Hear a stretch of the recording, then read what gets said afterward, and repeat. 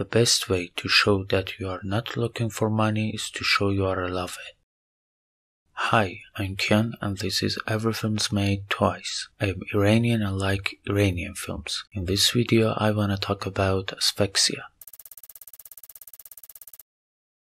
The asylum, the stone, the power outage, and the black and white of the film itself all make the viewer wait for something terrible to happen at any moment. But it is only in the last quarter that something bad happens. Not one happening, but two terrible happenings. The story is about a man who takes his wife to an asylum to be treated. One of the staff of the asylum, Sahra, is in charge of taking care of her. The sick woman, Nasim, tells her that she is not sick and pretends to have mental illness in order to escape her husband who is harassing her. Sahra hears her words. The woman's husband, Masoud, has another claim. He says his wife betrayed him and had an affair with his friend. Now, although he has forgiven her, she has a guilty conscience and suffers from nervous states. Which word should Sahra believe?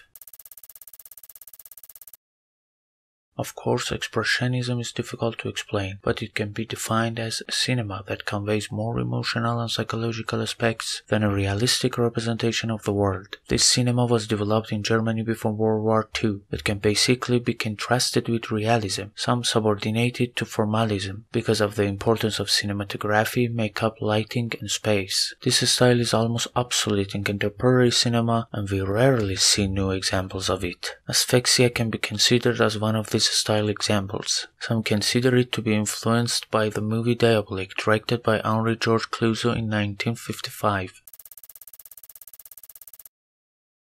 Sahra has a neighbor who is like her sister, Zohre. Sahra always talks to her about her feelings, her wishes, and her troubles. Zohre is married to an old man due to financial issues. She has also found an old man for Sahra. Sahra doesn't want to, but she thinks she has no other choice. She has rented an old house, but now the landlord wants her to leave. She cannot afford to buy a house and sees that she ages and needs financial support. The film also refers to the deplorable situation of women. Women who have to marry old men at a young age so as not to have financial worries. Unfortunately, they will be eventually left alone like Zohre.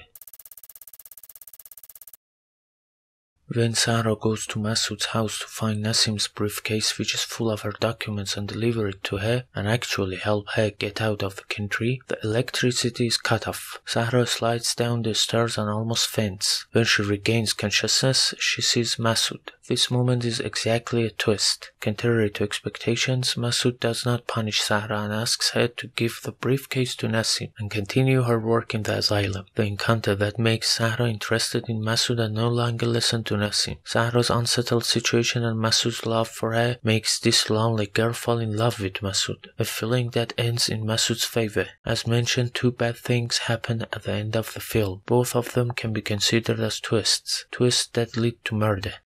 Conclusion: before riding the elevator, check the electricity.